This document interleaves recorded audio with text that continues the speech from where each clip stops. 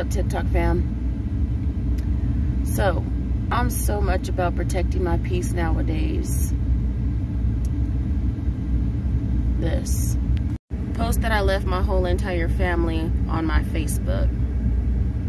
And it's funny, posted this on my Facebook and all of a sudden out of nowhere I'm getting calls from people I haven't heard from in like 10, 15 years.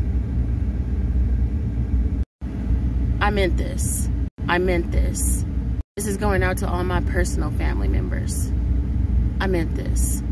Speaking of protecting my peace, whenever I logged back into this account after months, I forgot to do something. So, I also did this.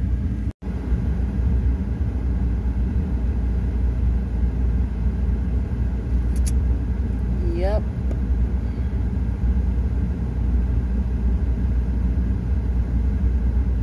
Block. One more. Unfollow.